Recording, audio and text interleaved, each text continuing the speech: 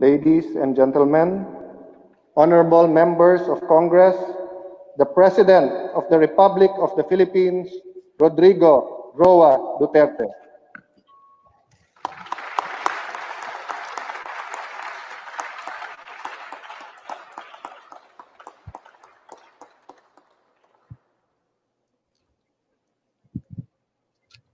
Kindly.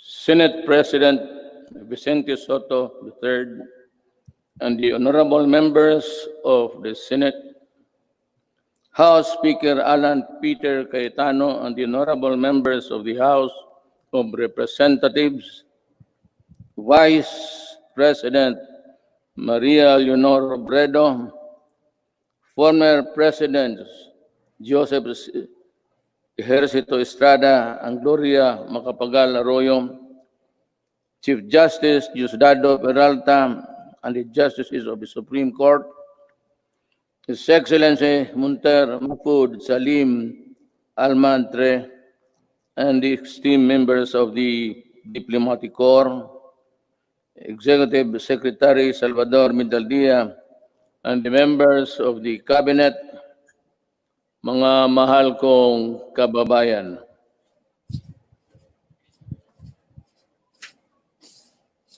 We live in a troubled time. A dream of prosperity for our country was suddenly snapped by a pandemic virulent virus. No nation was spared. Neither rich nor poor were exempt from the onslaught of this deadly disease. But let us not despair. The vaccine is around the corner. Sooner and not later, the virus that gobbled up thousands of lives will itself be laid to rest. In the meantime, let us express the nation's gratitude to those who courageously and willingly put their lives on the line to serve the people and country. We share the griefs of their families, and no amount of tears can compensate their great losses. My countrymen, it is sad that while government focuses its attention resources to battle the coronavirus, there are those who take advantage of a preoccupied government. One of them is Senator Frank Dillon. In an interview, he arrogantly mentioned, among others, that oligarchs need not be rich. Then he linked the anti-dynasty system with oligarchy, and the topic was my daughter and son. This happened after the Committee of Franchise voted 70-11 to deny the grant of franchise to ABS-CBN. Obviously, he was defending the Lopezes, that they are not oligarchs. Great wealth enables economic elites and corporations to influence public policy to their advantage. Media is a powerful tool in the hands of oligarchs like the Lopezes, who use their media outlets in their battles with political figures. I am a casualty of the Lopezes during the 2016 election. The dealers and purveyors of illegal drugs hiding in the shadow of COVID-19 have stepped up their activities. The amount of shabu valued at millions of pesos seized during police operations speak volumes of the enormity and the weight of the problem that we bear. The corrupt, the grafters, and the influence peddlers also take advantage of their fear and confusion that coronavirus generates the financial and material assistance of government to the unemployed, the sick, and the destitute, running into billions of pesos, are not spared from corruption and ineptitude. Even the donations for well-meaning private persons are schemed before reaching their intended beneficiaries. It is like snatching food from the mouths of the babes. The profiteers, overpricers, and the corrupt felons must be laughing while they stash their dirty monies, but not for long. They cannot outrun the long arm of the law. In this regards, the words of former President Ramon Magsaysay ring fresh and relevant today as the day they were said decades ago. He said, "We need men of integrity and faith like Rizal and Del Pilar, men of action like Bonifacio, men of inflexible patriotism like Mabini. We need their zeal, their self-reliance, and their capacity to work, their devotion to service, and their ability to lose themselves in the common cause of building a nation. If we allow greed and self-interest and ambition to rule us, then, as stated by one prominent physician, we will be left with nothing better than the lesser evil instead of the greater good." In my inaugural address 4 years ago, I said that no leader can succeed at anything of national importance without significance unless he has the cooperation and support of the people he is tasked to lead and sworn to serve. The efforts and resources which he poured out produced the momentum needed to bring our country closer to our goals. Suffice it to say, we made significant strides over time. Over 4.3 million poor families benefited from the Pantawid Pamilya. Over 92.2 million beneficiaries received subsidies under the unconditional cash transfer program. We also made available tertiary education and universal health care. Public utility drivers were given assistance to the Pantawid Pasada program. There are complaints that some drivers did not receive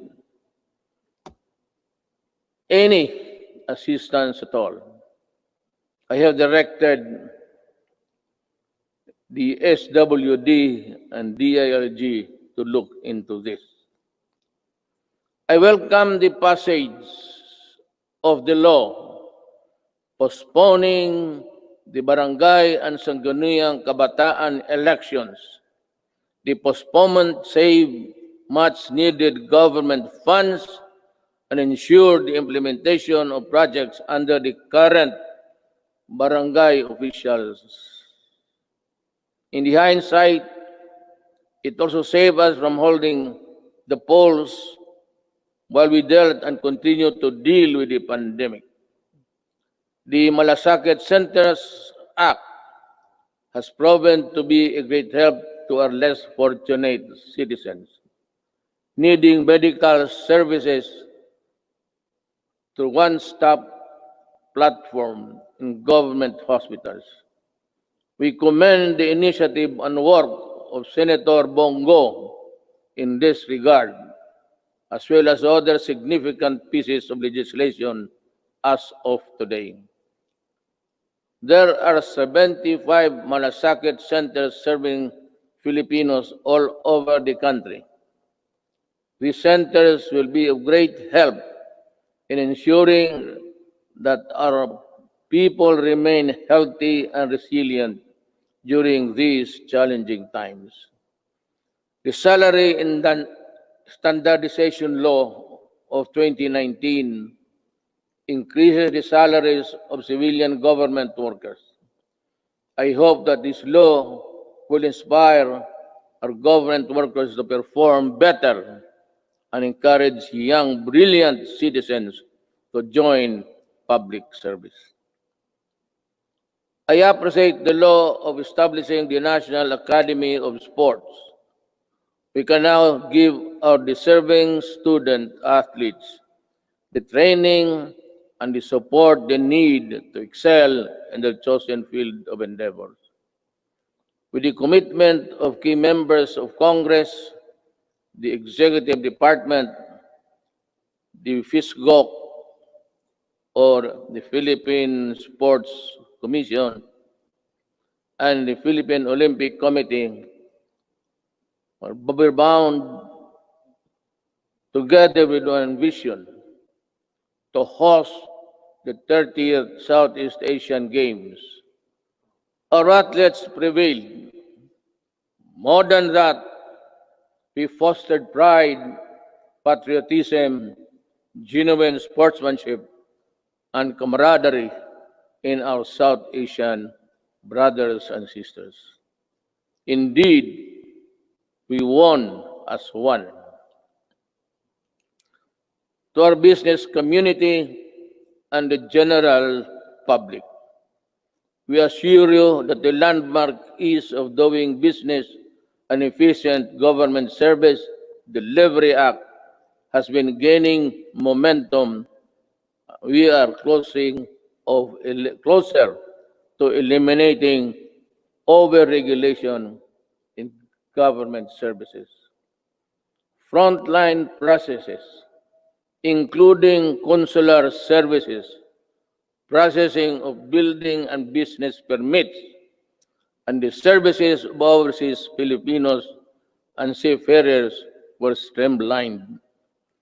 Passports and driver's license validity were lessened to ease the burden of the public. We received a BBB plus credit rating despite ASEAN credit rating downgrades and negative outlook revisions in the worldwide.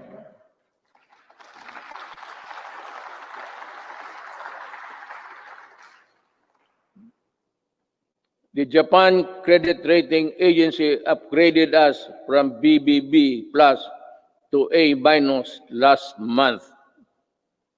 Meanwhile, Moody's has affirmed and maintained the country's ratings at BB2, Baa2 rather.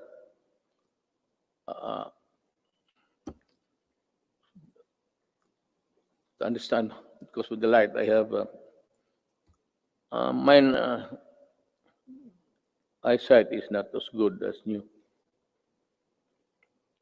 Our fiscal position is strong, our economic fiscal management prudent, and our banking system robust.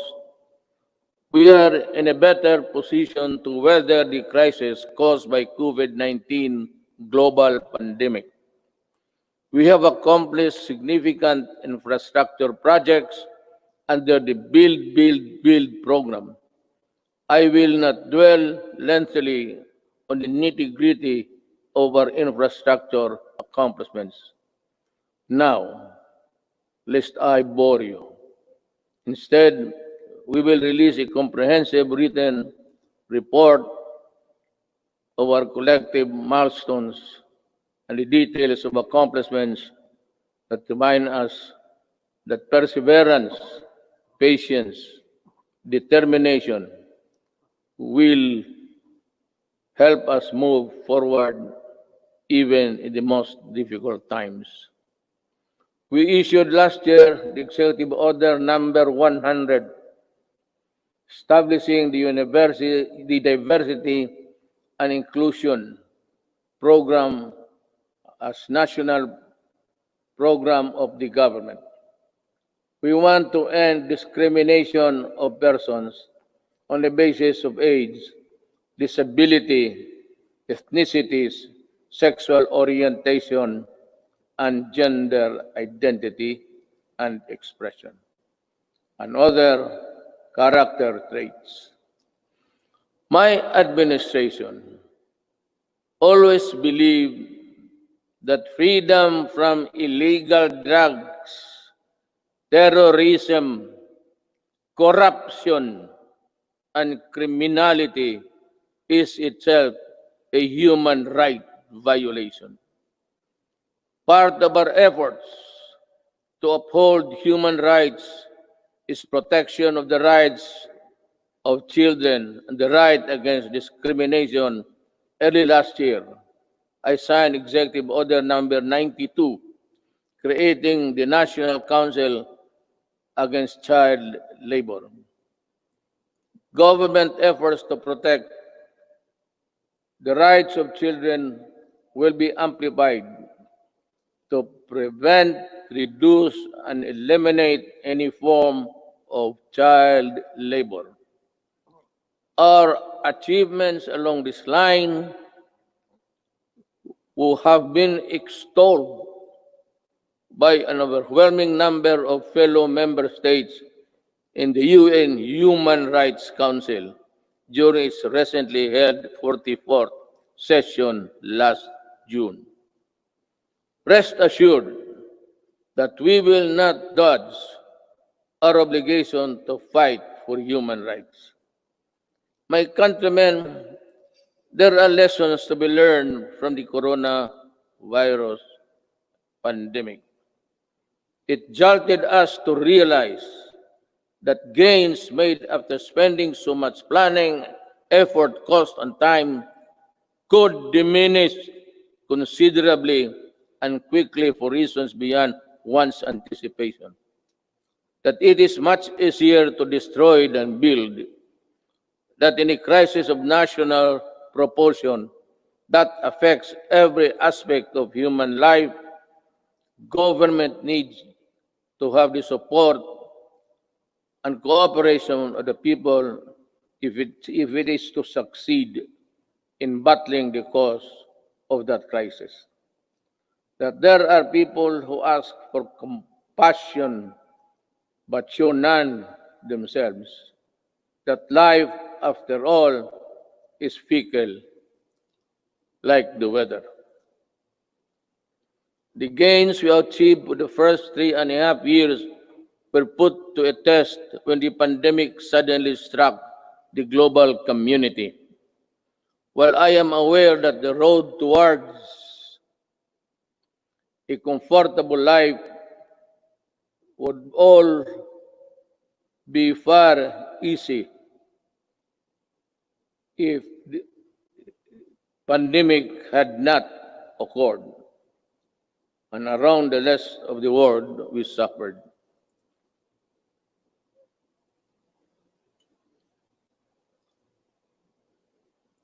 The global scale and socio-economic impact of COVID-19 pandemic has been unprecedented.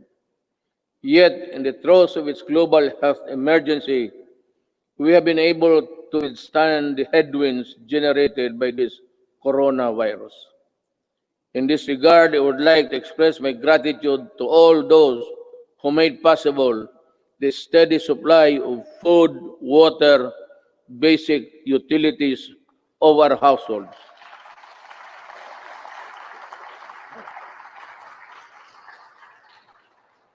And the provisions of basic social services and financial assistance to our people. Our profound gratitude goes to everyone who helped keep our country's food supply chain running. The valiant soldiers, policemen, and security guards who kept peace and order in our community. The dedicated personnel who kept our essential establishment operational. You showed us kindness and selflessness. You gave us strength. You risked your own lives to serve the greater good in keeping the Filipino spirit of bayanihan.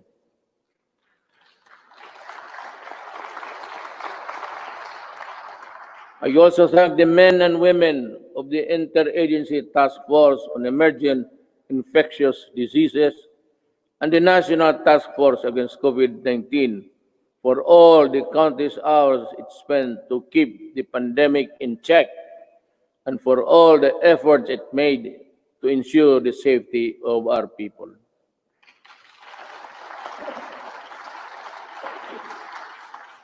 Let me also recognize the efforts of the local government units that step up and initiated their own response measures to contain effects of COVID-19 and its impact to their constituents have been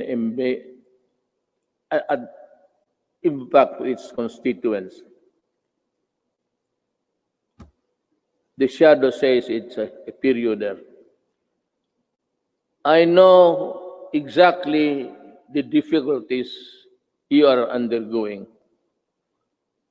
I pray that the officials of each LGU in our country, from the barangay to the autonomous regions, would set aside partisan politics and selfish interests to do what is right and good for all. Likewise,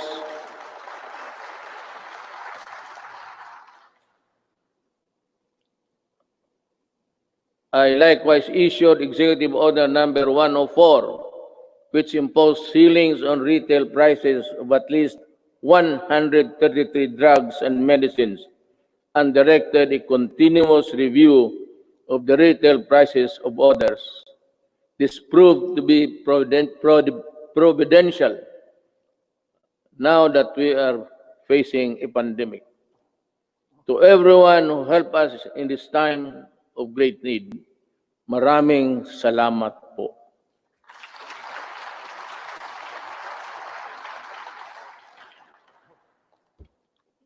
Let me say that the strength of a nation rests in the hands of the people acting as one with government. In the pursuit of common goals and objectives, when the pandemic struck, I decided to prioritize life over other considerations according to experts. The intervention that the government had put in place prevented as much as 1.3 to 3.5 million infections. To me, even if the numbers were much lower, it would still be and would have been worth the sacrifice we made. Buhay muna bago lahat. We initially encountered difficulties ramping up our testing capacity. We now have 93 accredited testing laboratories nationwide, and we are aiming to conduct 1.4 million tests by end of July and ensure a quick turnaround time of 48 to 72 hours. Under the Social Amelioration Program, we allotted 2.5 billion or 2.5 billion for poor and low-income households who were affected during this pandemic, who thrive on a no work, no pay arrangement. Admittedly, Our implementation of the social amelioration program was not perfect, and some opportunists turned crisis into opportunity. We will catch up with you sooner than you think.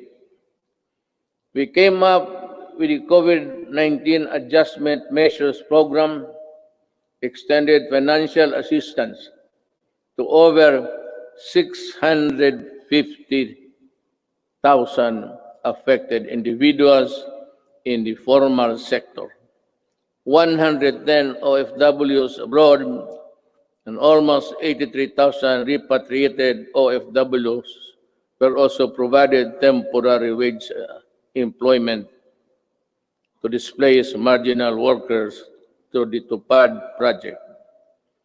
Our indigent senior citizens were also provided with a stipend for the rest of the semester of the year current year. This health emergency stretched government's resources to its limits. In response to the Office of the President, worked closely with Congress for the quick passage of the Bayanihan to Heal as One Act. May I again reiterate my thanks to you, the men and women of Congress, for the effort you invested in passing that law. I hope that we can get some or the same treatment of clarity, purpose, and the fastness to support the passage of the Bayanihan Recover to Act as One, which is supplement funds for recovery and response against the impact of COVID-19 pandemic. We must facilitate the country's economic recovery. I call on Congress to fast-track the passage of the proposed measure, such as the Corporate Recovery and Tax Incentives Enterprises or CREATE Act. This immediately cuts the corporate income levy from the current 30 to 25% and give government flexibility to grant a combination of fiscal and non-fiscal incentives, among others. The Financial Institutions Strategic Transfer, or First Act, will set up mechanisms allowing banks and other financial institutions to dispose of and transfer non-performing assets and loans to asset management companies, similar to the special purpose vehicles. Our economic managers have seen infrastructure investment as an effective tool to help spur high growth, attract investments, create jobs, and achieve financial inclusion for all Filipinos. The DBP has resumed the construction of the North Luzon Expressway Harbor Link, the NLEX-SLEX connector, the Cavite-Laguna Expressway, the Metro Manila Skyway Stage 3, the R1 Bridge Project, the Tarlac-Pangasinan-La Union Expressway Project, and the Subic-Freeport Expressway Project, to name a few. To realize the maximum benefit from the country's investments, the infrastructure projects under the Build program, which are labor and capital intensive, are not mere springboard for the country's swift recovery pandemic. They are economic benefits to be distributed to all corners of the country and push sustainable stability in the urban centers, particularly Manila.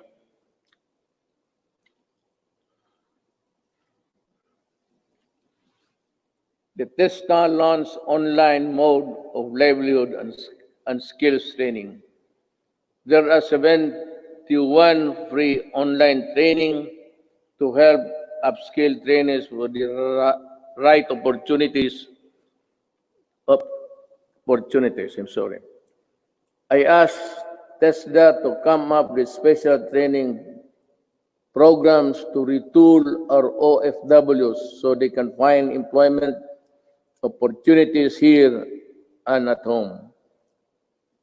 I am also calling on the CHED for scholarship programs for the qualified dependents of our OFW.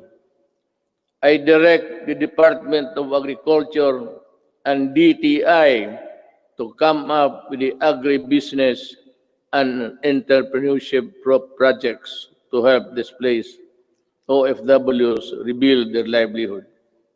Further, I ask the Land Bank and other government financial institutions to continue providing low interest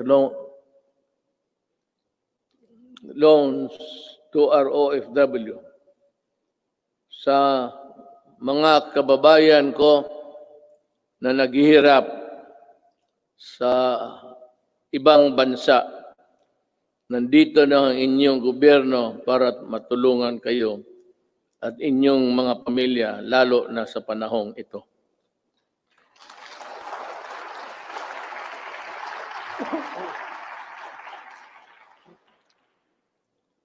The government will intensify its efforts to help businesses, especially micro, small, and medium enterprises, or MSMEs, by providing responsive government assistance and services capitalization and business operation support as we adapt to the next normal. Nananawagan po ako sa ating mga lessors. Nananawagan po ako sa ating mga lessors. Malasakit at bayanihan po ang sana ang pairalin natin ngayon. This is not the time to drive away laces. During normal times, they were the primary source of your income stream. Now, it's time to be fair and compassionate. Come up with an amenable arrangement with your tenants. Huwag po natin silang pagtabuyan, tanggalin ang tubig, kuryente at bubong. Commercial establishments are requested to give grace periods to allow deferment of payments, especially for MSMEs that were forced to close down during the quarantine period. Let us help them recover.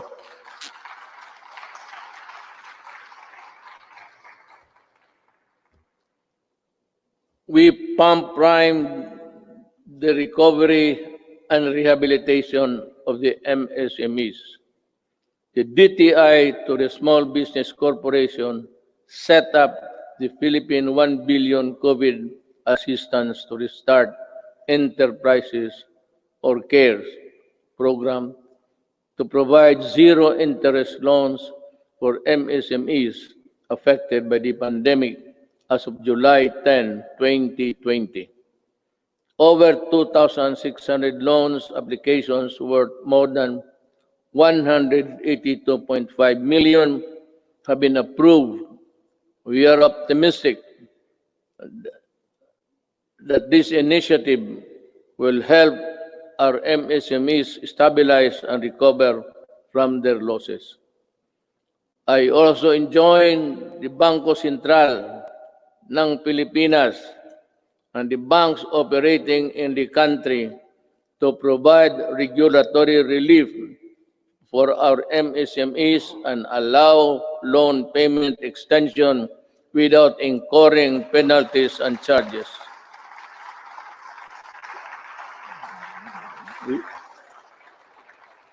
We need your help to prevent the collapse of companies saddled with accumulated amortization and payables caused by closure of their businesses at the height of the strict quarantine periods. As we embark on this effort towards inclusive recovery, we should acknowledge that all forms of government support will go to naught if the new MSMEs do not thrive because of lack of consumer support.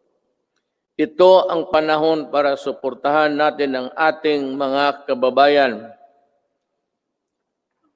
na nagdinegosyo at gumawa ng mga produktong sariling atin. In the same manner, in tourism and recreation industries, which are among the hardest hit by the pandemic, count on our full support while we slowly try to put the fun back in your local travels. The national government agencies and LGUs must harmonize their policies to boost tourism, ensuring everyone's well-being.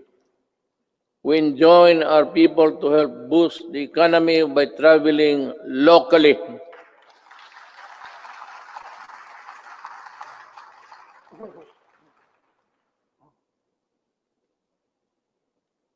Local na lang.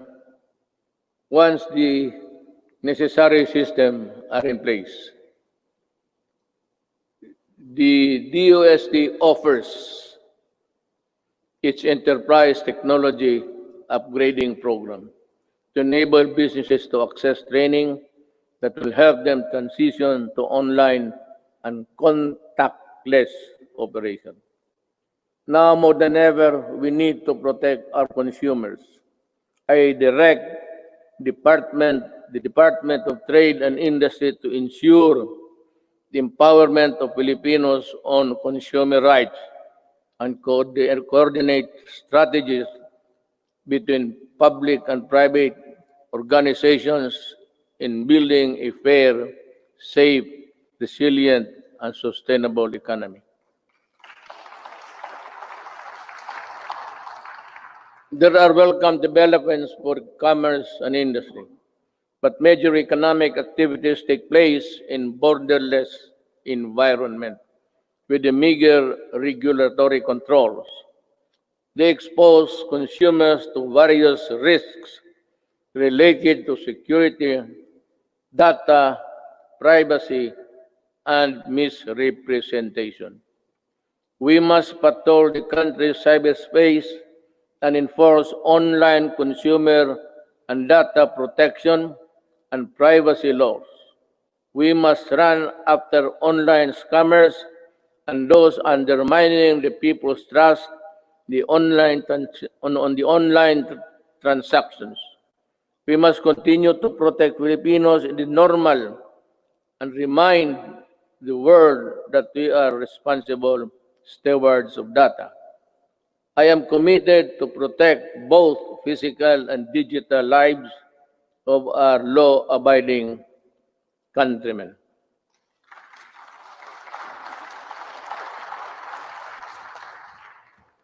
The national government shall lead the way in our transition to online systems. I reiterate my call for all government instrumentalities to implement systems that shall make physical queuing a thing of the past. Panahon na para mawala na ang pila para mapagsilbihan ang gobyerno nang walang kahirapan para sa tao. The DILG, DBM, and the ARTA, along with all agencies and instrumentalities of government, are hereby directed to make full possible services available online. We need to adjust and adapt a paperless type of business and work performance. We need governance, e-governance are people with the services they need and the comfort of their homes in the workplaces. It will enable us our bureaucracy to better transition into the new normal and cut and minimize red tape. Until the COVID-19 vaccine is available, I will not allow the traditional face-to-face teaching or learning unless the risk of exposure to the sickness are eliminated. I cannot and will not put to rest the health and lives of our students and teachers.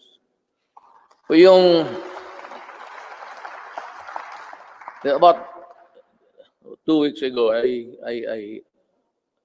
I seem to have said that I would allow the face-to-face classes to resume. But we were talking actually of January, because my thinking is that by September, we would have the vaccine. How to get it from the producers or from other governments is really something which we have to deal with, because everyone, it's a global need, and everyone will go for it. But let me just mention it in passing that about 4 days ago, I made a plea to President Xi Jinping that if they have the vaccine, can they allow us to be one of the first, or if it's needed, if we have to buy it, that we will be granted credit so that we can normalize as fast as possible. Life that is lost is lost forever. Courses that are not substantial can be supplemented. Education that is delayed can be recovered. We must implement online learning, modular learning, and TV and radio-based broadcasts, which students coming from different backgrounds can avail. DepEd will provide the printed modules for those who cannot afford online learning. In support of the learning continuity program through blended learning, we plan to increase the number of schools with ICT equipment in the coming months. The DepEd and the DITC are building up the public education network, or PEN, that will connect all public schools and DepEd offices nationwide. We will prioritize the connection of all last-mile schools and those with no electricity supply can have it via satellite and energized via solar panels. By 2022, before I step down, the PEN shall be realized.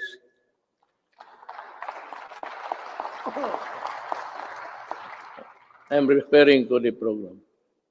I will do it. TV frequencies reverted back to government for whatever cause or reason shall not be used exclusively to the exclusion of other persons or other dummies to cope up with the demand of the next normal.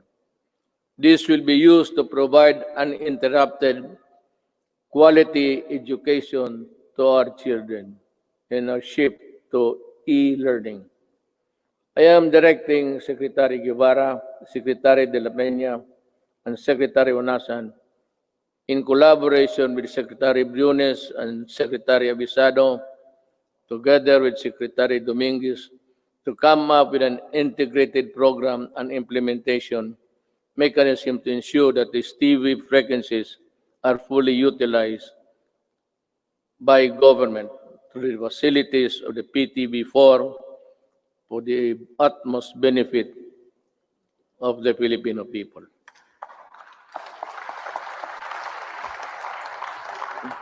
Let me just allow me to segue a little bit.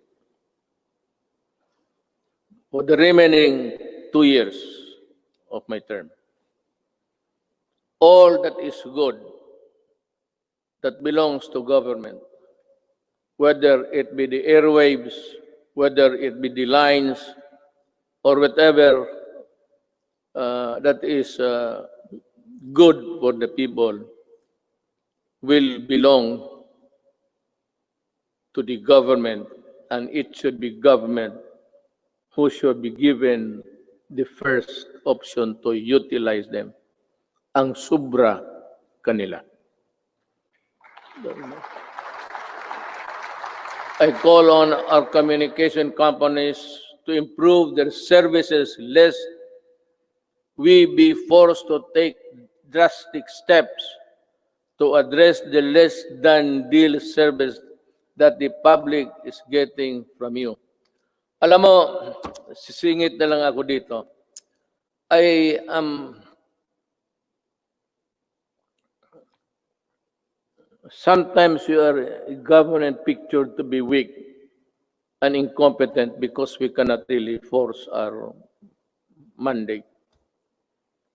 Alam mo itong nagbibigay ng mga public services, you better improve. Huwag naman ninyo kaming pahintayin 10 taon bago kami makakamit ng mga services that the other countries are enjoying. If it's just a question of added capitalization or the infusion of money, go and look for it. Maghanap kayo, because if you are not ready to improve,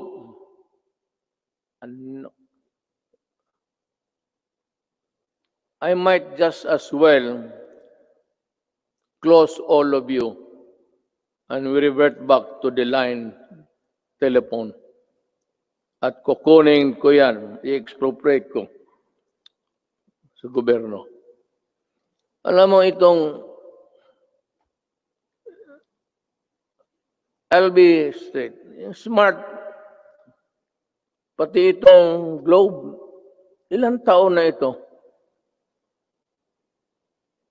At ang sagot palagi sa akin, the party cannot be rich. Saan pala pumunta yung yawa na yun?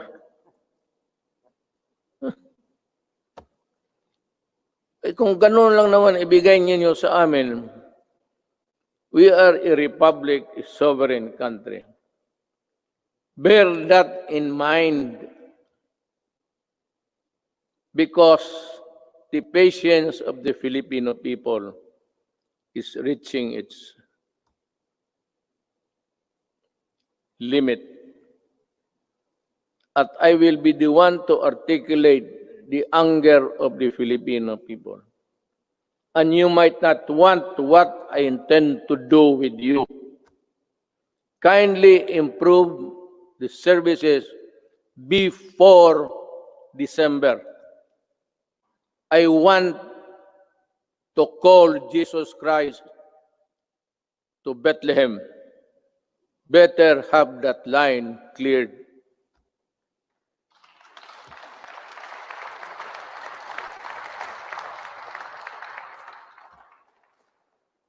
Alam sa totoo ng Adre na po, ano ako sa inyo. I have been a citizen of this country and Parang nilalaro lang ninyong, kayong may pera. Puta. May pera kayo? Negosyo kayo. Wala kayong pera, putang, umalis kayo dito.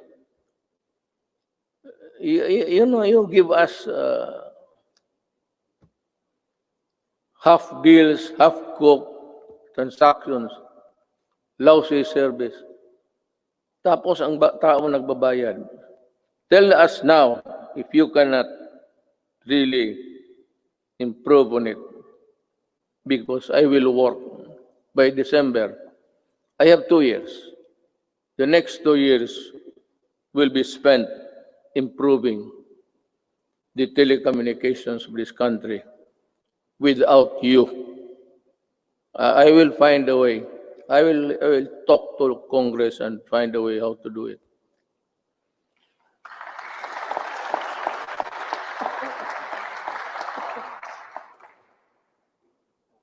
Last year, I said that distributing economic business activities is imperative to our country's sustained and equitable growth. Today, I reiterate that statement. I issued Administrative Order Number 18, directing concerned agencies to strengthen the development of special economic zones in areas outside Metro Manila. I also issued Executive Order Number the same, 114, to institutionalize the Balik Probinsya Bagong Pag-asa program.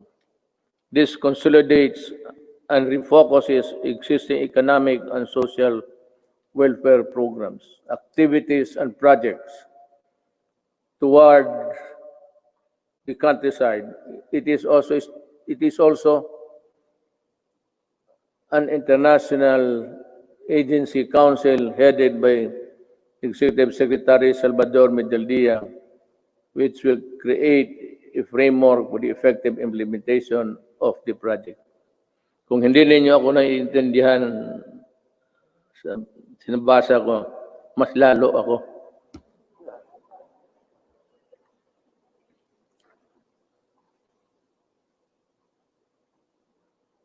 In 2021, we aim to increase access to healthcare services by continuously hiring and deploying more than 20,000 health professionals. This will augment health workforce in LGUs, particularly in isolated and disadvantaged areas. We will implement projects to establish and improve barangay health stations, rural health units, and other healthcare facilities. And we will need to address internal security. We are pursuing the whole of the nation approach to bring peace and order, development in the countryside. We need to provide intervention and implement the barangay development program. This will provide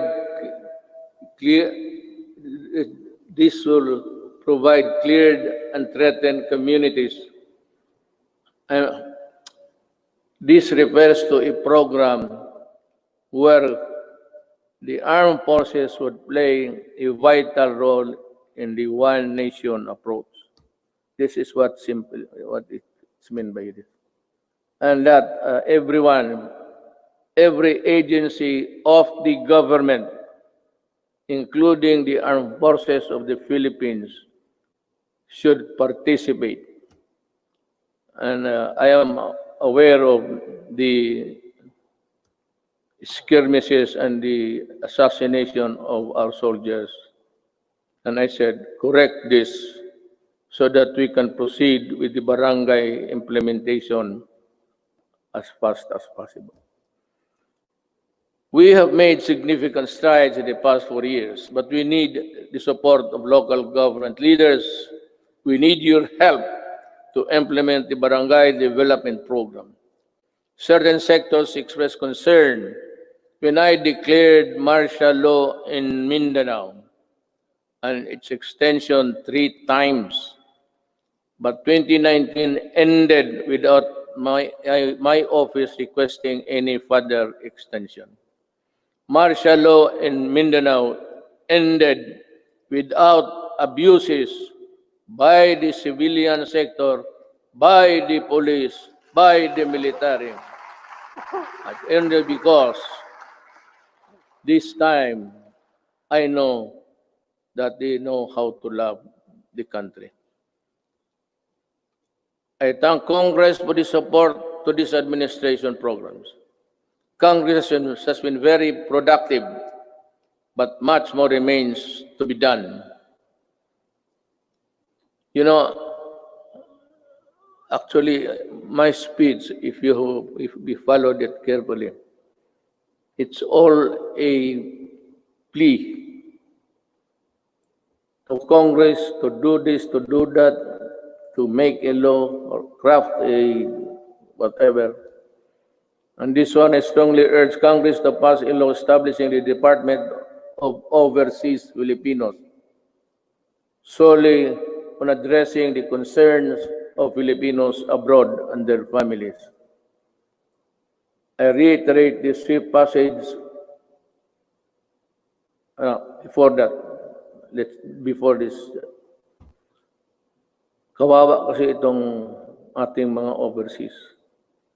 If it's only an office there in the Labor Department, they are overworked or for whatever reason, their needs, their pleas are not really attended to with dispatch and with care.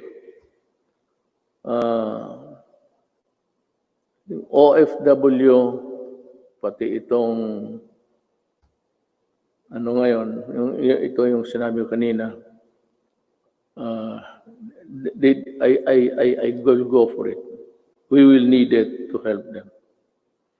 I reiterate the swift passage of a law reviving the death penalty by lethal injection for crimes specified under the Comprehensive Dangerous Act of 2002.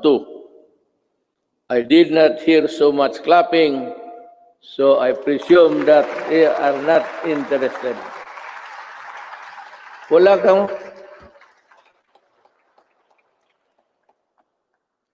Someday I'll tell you the story of what happened to the Philippines.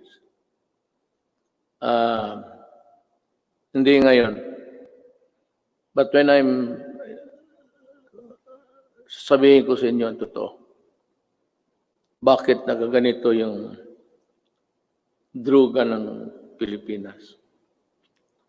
Why the drug syndicates continue to operate just like the countries of Colombia, Mexico, and it is being played inside the national penitentiaries. Para tayong talagang binababoy tayo. Sabihin ko sa inyo. But this is not a time for storytelling. Sona kasi ito. So, dito na. This law will not only help us deter criminality, but also save our children from the dangers posed by the illegal and dangerous drugs.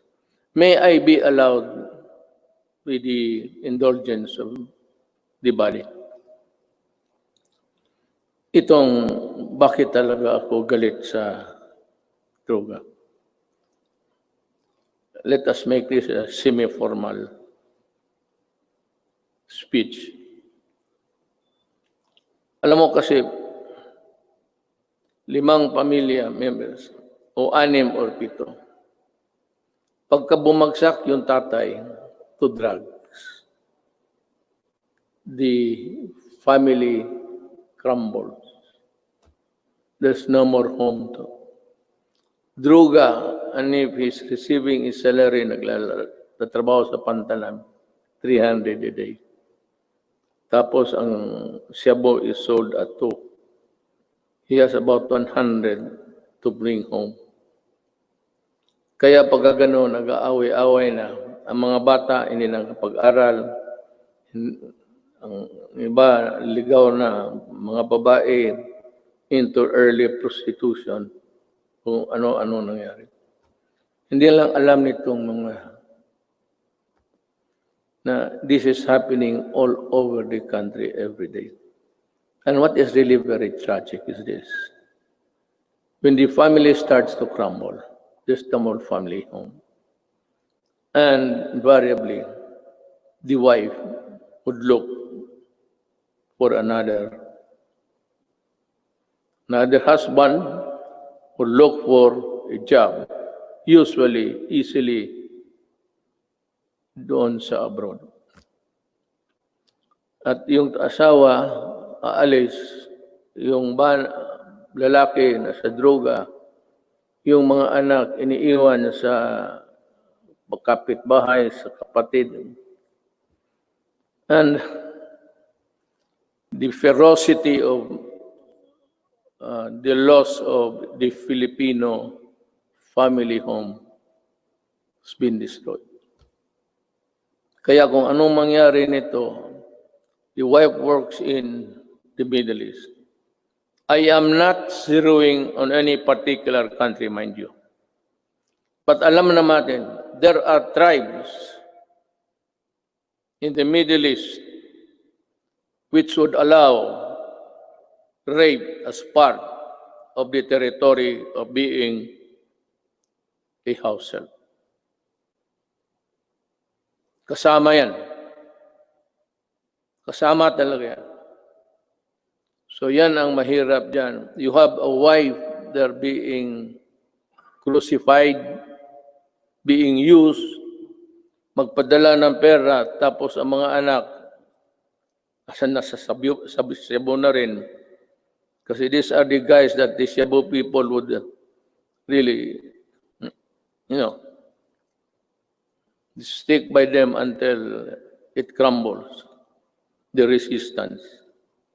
And then you have plenty of this all over the country.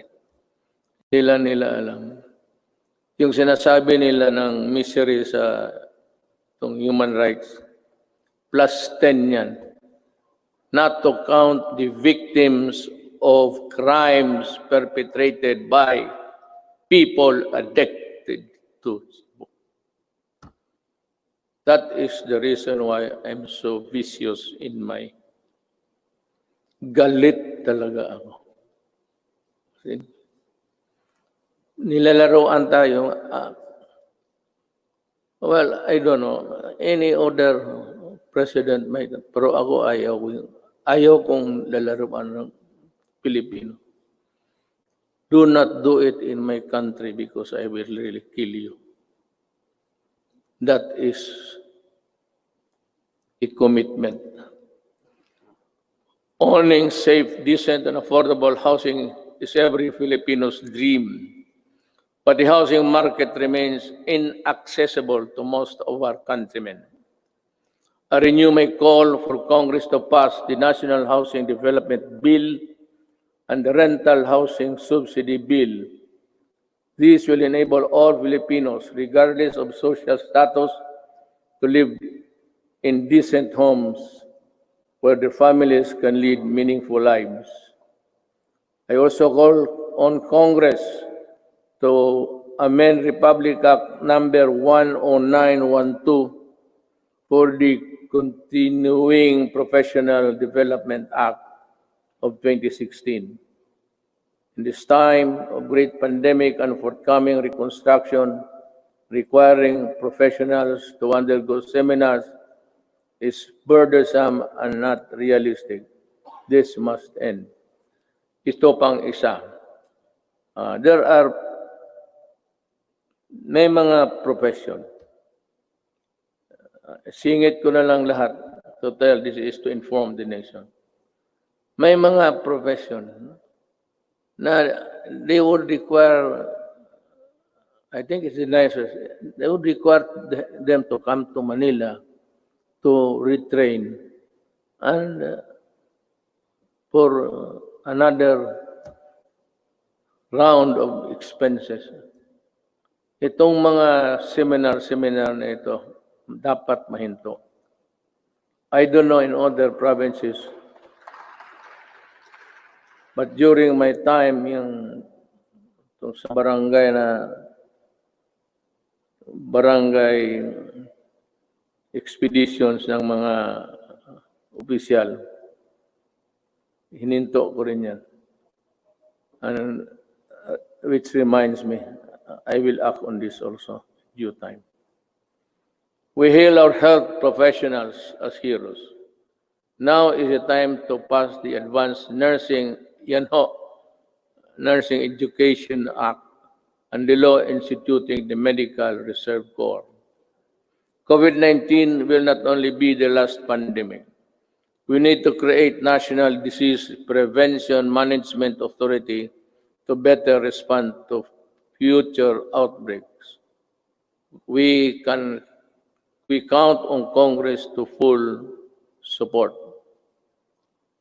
You can just let it remain for a while in the Department of Health kung wala pang pera, but you have to expand the services. It would also entail a little bit of money, but not really as much as expensive when you set up a department. In the long term, we are looking into the creation of the National Disease Prevention and Management Authority to better prepare for the pandemics, protect lives, and allow development to proceed even in the worst of times. We are counting on the full support of Congress for this critical, important endeavor.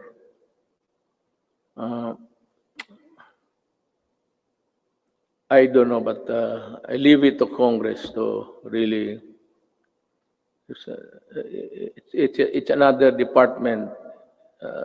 There seems that it could be a multi-layer, redundant thing between the health and the proposed department. I call on Congress to prioritize the passage of a law for the unified system of separation, retirement, and pension, and of the military and uniformed personnel, without, however, diminishing the benefits that our uniformed personnel are entitled to under existing laws. There is a need to adjust the pension system, which will be applicable only to the newly hired uniformed personnel, so as not to cause a ballooning effect against the budget of the military in the years to come, and yet maintain the pension benefits those already in service under the present law. This issue needs a solution now. Umpisahan natin ngayon para hindi na maging problema sa sunod na mga taon.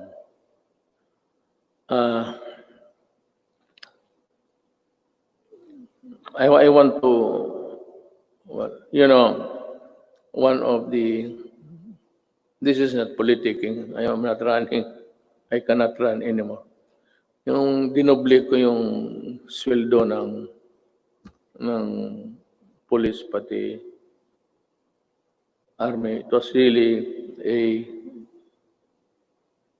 clarion call para for them also to have a decent life and that they're able to get the things which ordinarily cannot be reached by any government employee.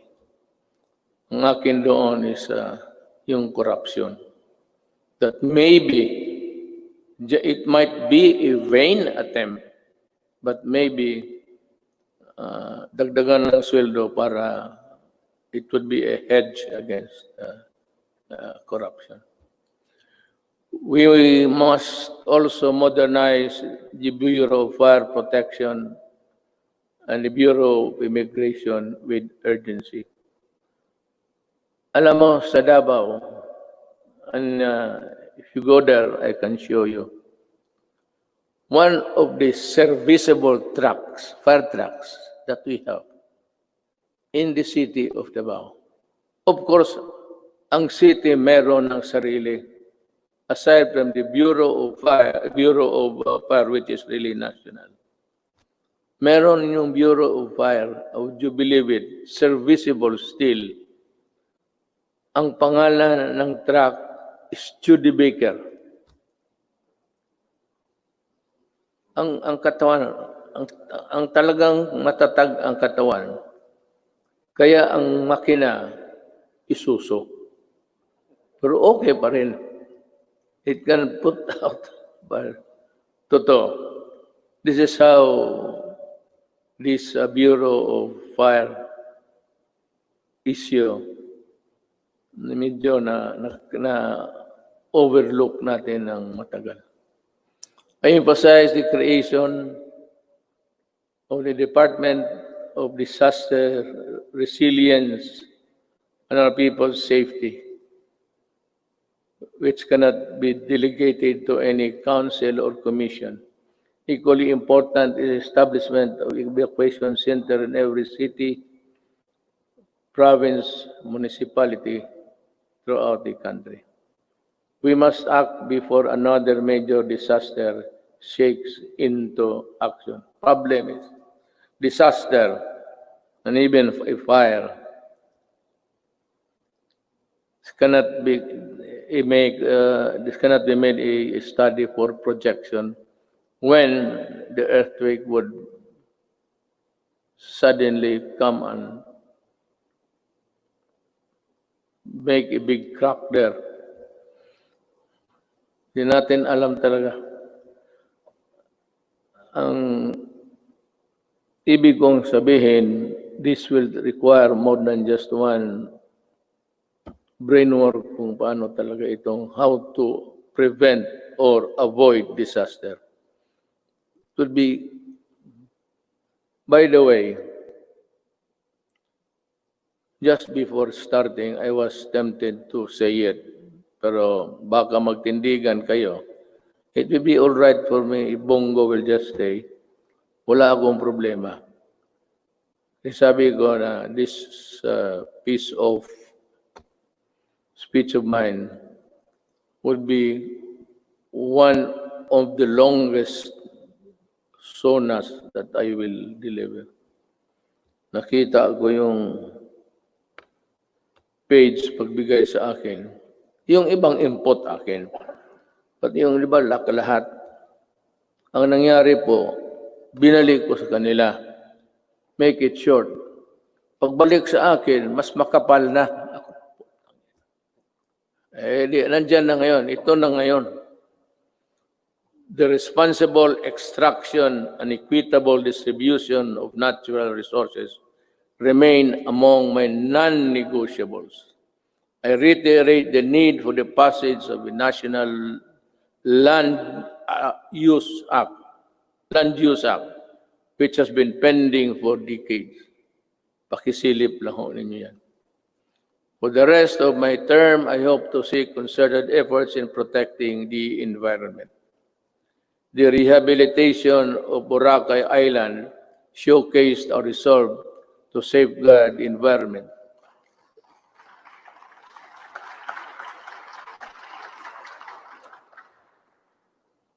Boracay is doing well because of its scenery.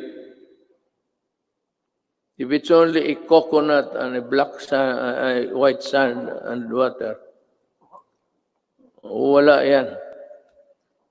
Pero you add the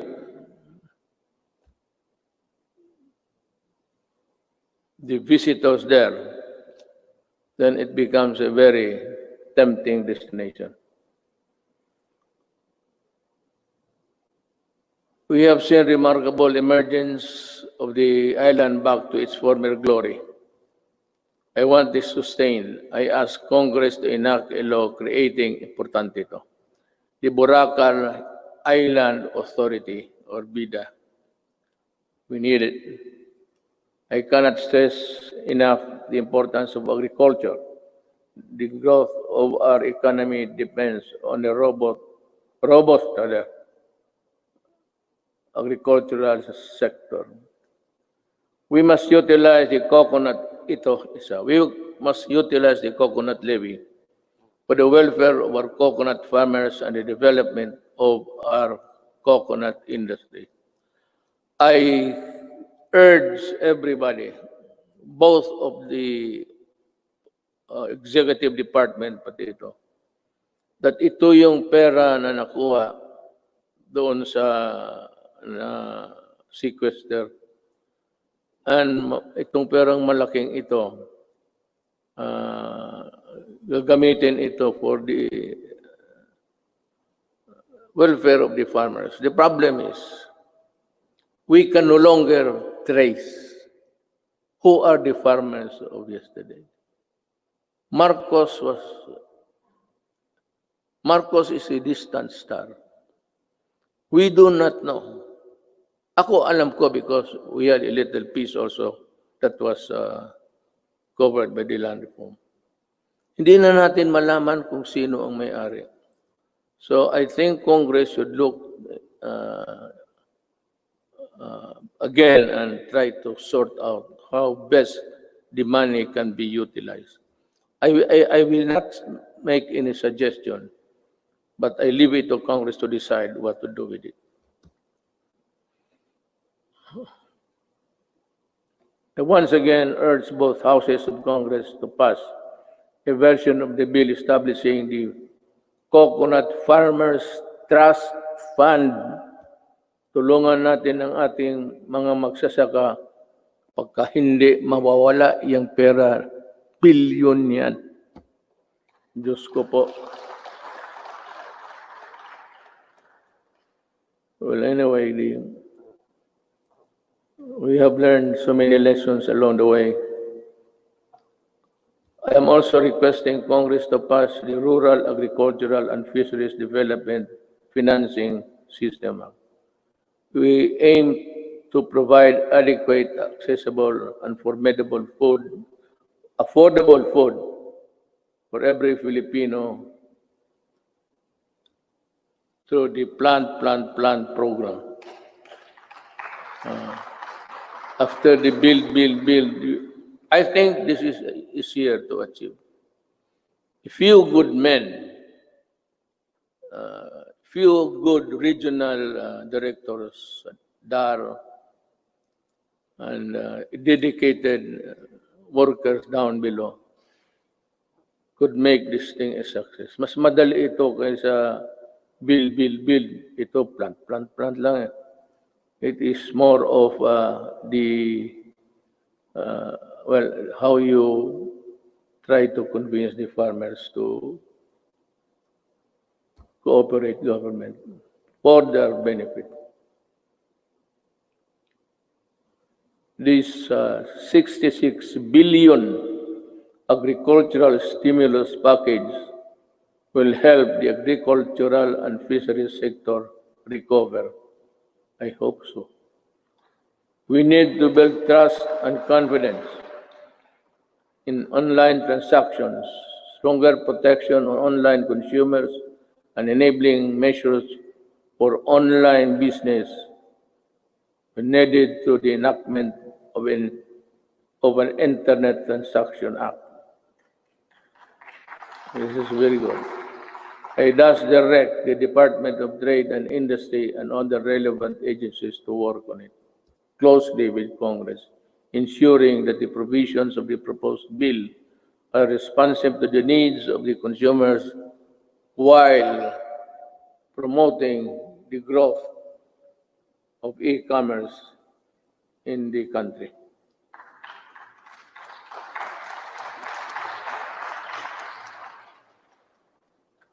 If you are tired of clapping, you just say so I can make a shortcut. Pabilisan lang yan. On the path of better governance, we travel with other partners, both old and new, have helped bolstering the antiquated public health system, for bringing home a load of Filipinos overseas, for filling in supply gaps for crucial medical supplies and equipment and staple food. For these and many more, the Philippines thanks all friendly nations.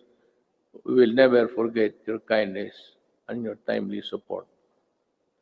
Within ASEAN and beyond the Philippines, we will continue to work with partners to address global perils and ramp up cooperation to secure for our peoples greater peace, progress, and prosperity. The Filipino nation claims its rightful place in a community of sovereign states. Thus, we will continue to pursue an independent foreign policy. Let me be very clear about this. May I cut my prepared speech?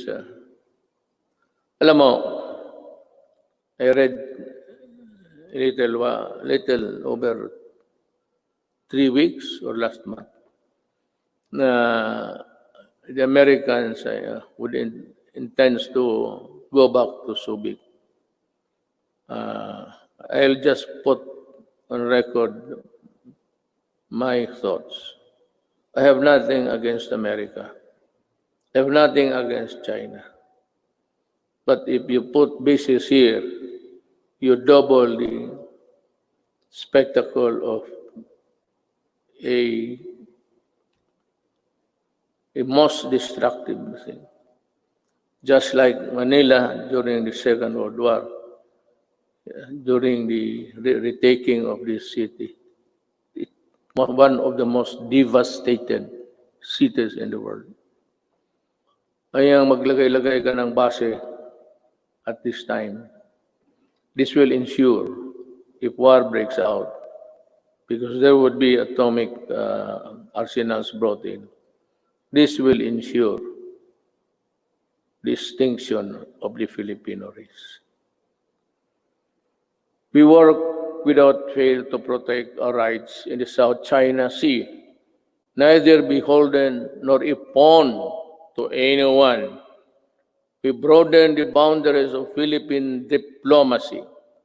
We build productive ties with everyone willing to engage us on the basis of equality and mutual respect.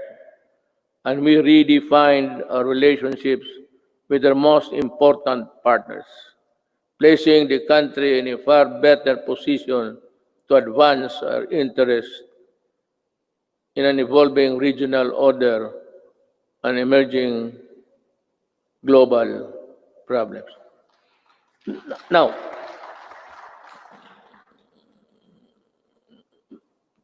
plenty of critics, both sides, claim about nothing has been done to retake forcefully or physically the South China Sea.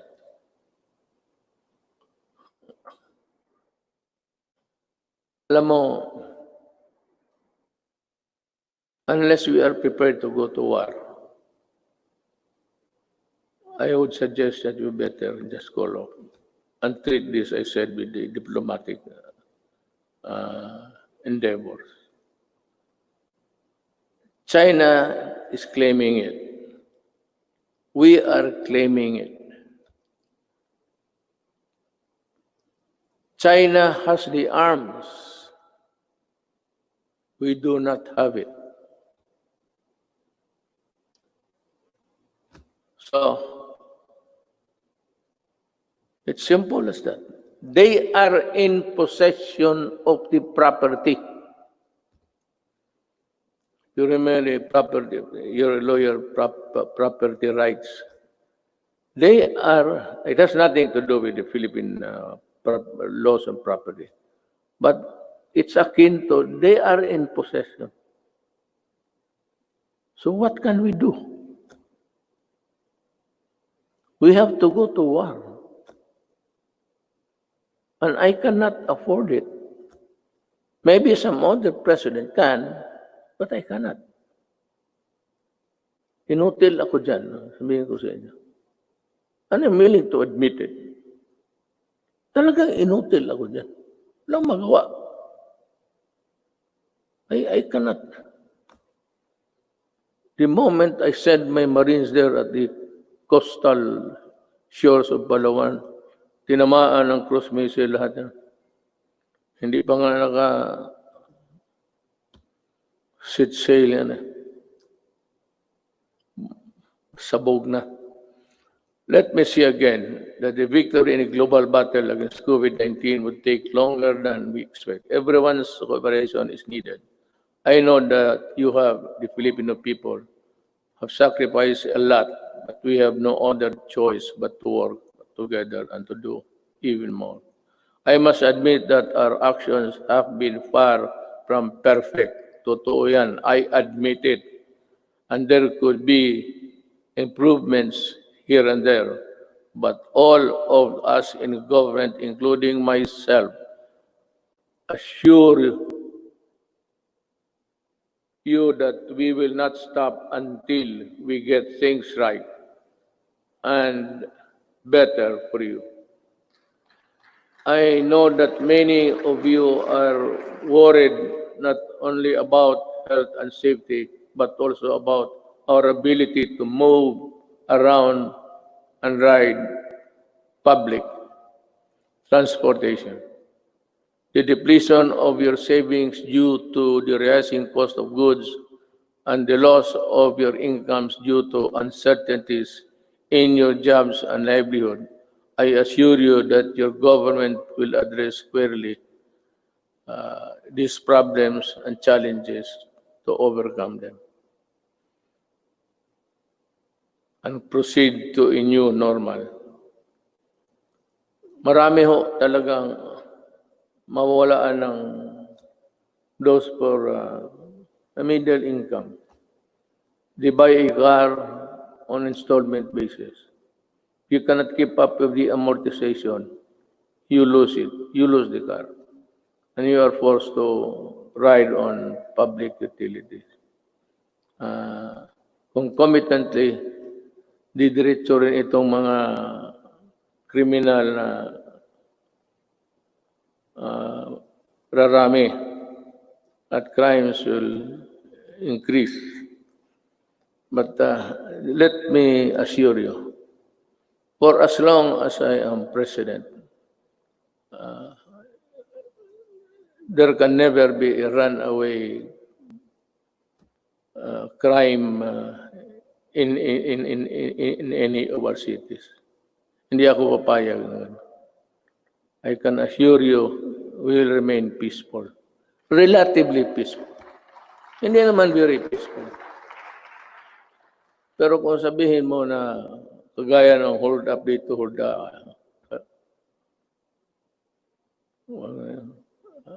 alam naman nila kung anong mangyari. You know what will happen to you. I am addressing myself to the criminals. You commit hold-ups, you commit rape, you commit all sorts of things, and you harm the public, then kaaway mo na ako. Pag bumalik kayo sa dati, kagaya noon, patong-patong na naman ang patay dito. Sigurado, hahanapin ko kayo. Do not ever go back to your old ways. Maghanap na lang kayo ng anong trabaho dyan. Magtiis kayo. To open up the economy to pre-COVID-19 levels at this time is not an option because whatever good it can produce will only be gobbled up or be outweighed by the bad it will generate sometimes. Haste makes ways. The recent upsurge of infection, when you open little windows of resumption of business, is proof of that. I am happy that I have talked to you today. You know, in other places, they opened up too early, too soon. America is one. China, well, fortunately, it was arrested on time. China and the rest, for those who open up, and those who do not follow the protocols of at least the World Health Organization, they are suffering. And they have at least 140 deaths. And America, kukulang sila lahat. No nation on earth was really prepared for COVID. No amount of preparation, because that kind of microbes visits about once every 100 years. Wala man yung mga tatay natin. What they suffered was Second World War. But tayo, we are not ready, and therefore we will not gamble with the lives and health of the people. Certainly no one would want to end up in the negative side of the equation. Not me, not us. All I ask is that you continue to put your faith in your government and work with us in achieving what is best for the country and our people. Together, let us do, mahirap basahin kasi dito, the most that we can to ensure that this health, safety, and well-being of every Filipino, especially those severely affected, are taken care of. Together, we shall fight this pandemic with the same fervor as our campaign against illegal drugs, criminality, insurgency, and corruption in high places, and entrenched parochial interests. As a government worker, I am addressing each and every Filipino that the government cannot do this without your help. More than ever, we need to reinvigorate the deep-seated Filipino spirit of pakisama and malasakit within each and every one of us. We are being tested as a people and as a nation. Worse times loom ahead. But I do hope that this spirit of solidarity and unity will serve as a drumbeat to which we shall march in unison in our quest for the light at the end of the tunnel.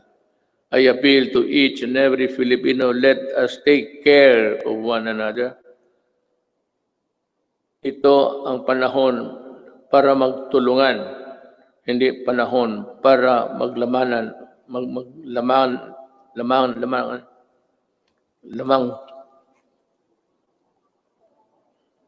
mamang dila ko.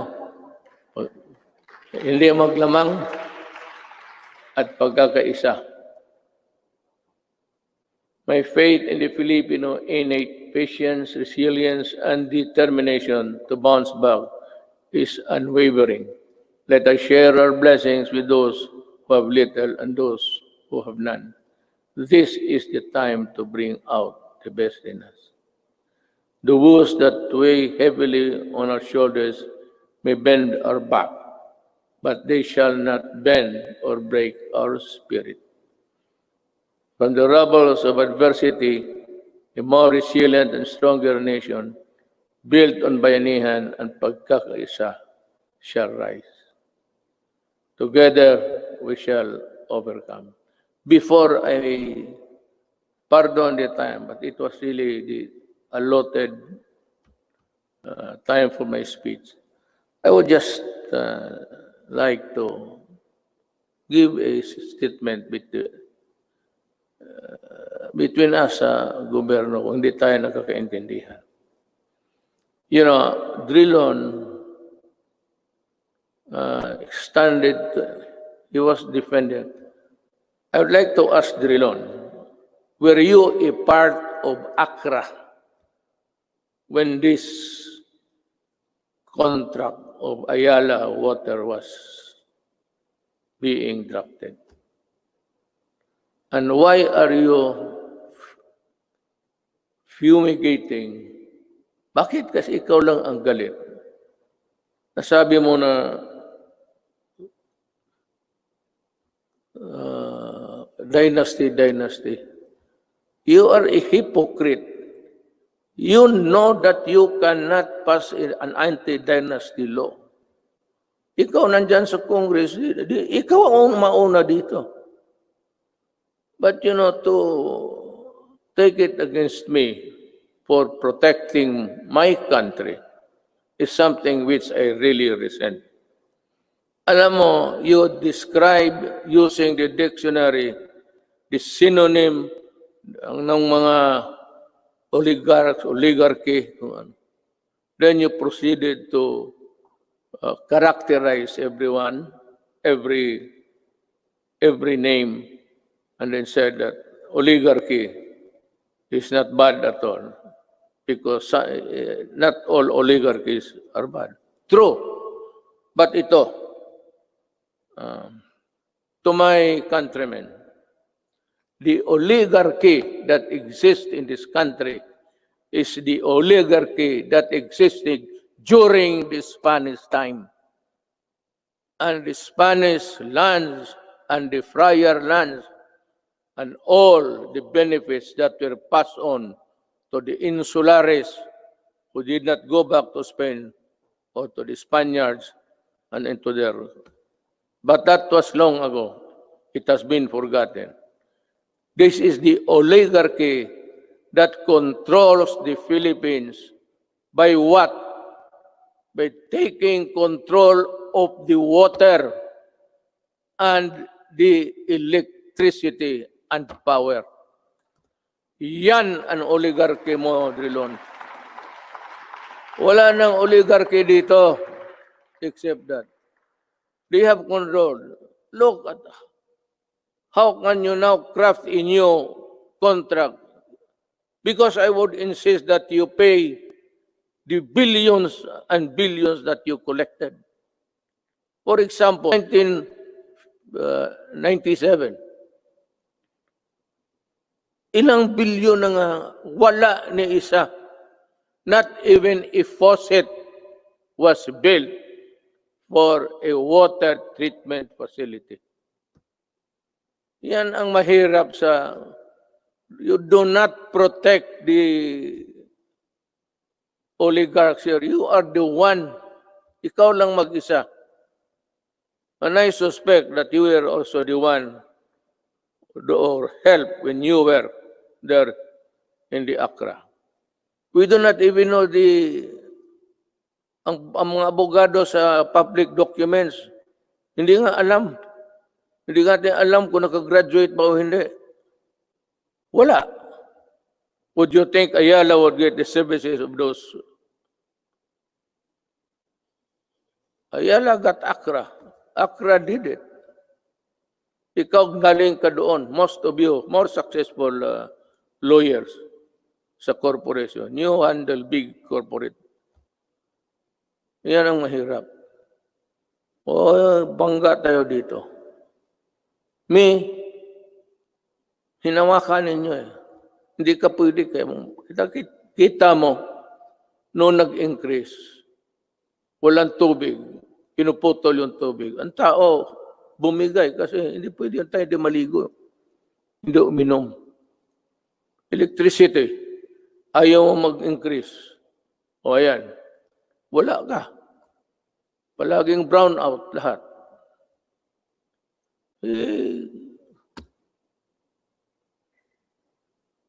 I'm sorry, but I have to say this to you. I do not like it. It's not the time for it. But since it is the time for the Sona, for people to know and people to really get the facts, then, and the right of the people to be heard. Tayo na naman ang tao magsano. Hinawakan ninyo yung tubig, pati electricity. Yun ang oligarchy. Kaya ako sinabi ko noong kumpanya, corruption is not here. Yung mga customs, maliit yan. It's there upstairs. And I was really unprovidential.